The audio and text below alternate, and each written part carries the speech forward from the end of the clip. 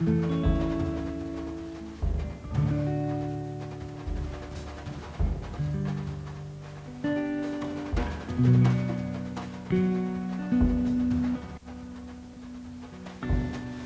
have extreme jitters and tremulousness to the point of almost convulsing.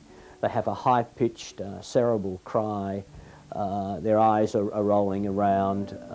They have nasal congestion. They have excessive yawning, sneezing. They have diarrhea. They get very sore bottom from excoriation. They scratch themselves. They have a voracious sucking, and yet when you offer the breast or the bottle, they don't have a coordinated suck.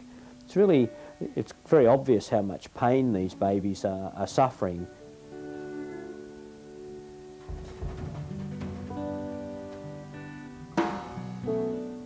Often these babies are premature and they're often growth restricted. Mothers, as I said, diet has been poor, so their growth is suboptimal. Often they're quite scrawny babies, but unless mother has had a big overdose of narcotic close to delivery, the babies are usually not depressed at birth.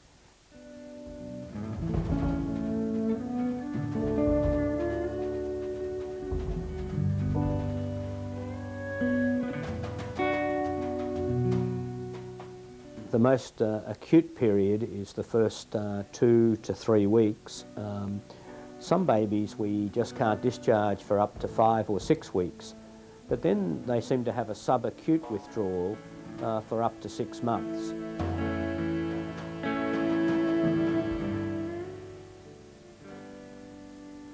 More recently, we've moved into using morphine, a narcotic, as a kinder way to treat these babies. There are problems with the narcotic, the morphine program, because many of these children have to have the treatment once they go home. So we're putting empowering the parents to give the morphine at home. And as you can appreciate, there can be difficulties with that program. Potentially, if the wrong dose is given, there can be side effects, of course, from morphine, even death, if they're overdosed.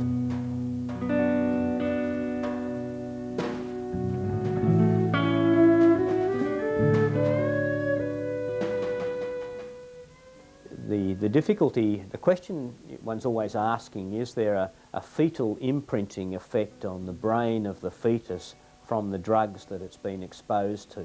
Does that some way set up an adverse outcome, or does that predispose to an addiction pattern for that child in later life? Of course, it's almost impossible to separate that question from the rearing pattern that the babe's been exposed to after delivery.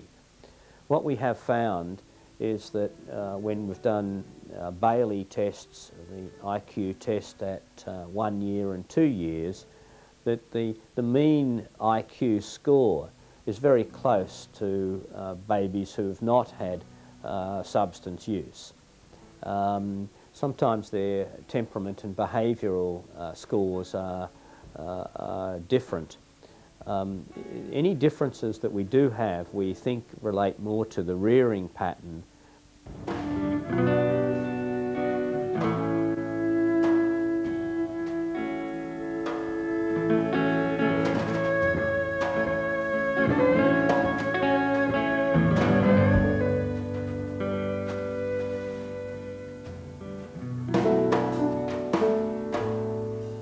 So much of the outcome of these children is dependent on, the love and the stimulation and the environment. So much of, what may have been an adverse intrauterine environment can be reversed by an excellent postnatal environment.